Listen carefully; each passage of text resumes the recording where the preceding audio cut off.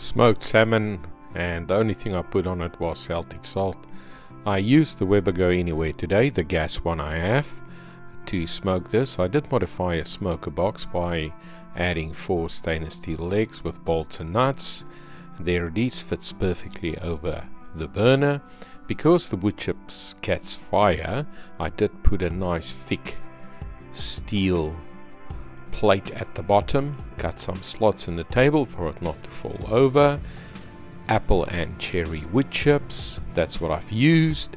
A BBQ drip tray and a trivet that the salmon goes on. This salmon had skin on, and as I said, only Celtic Salt, and I cooked it for about 15 minutes on high.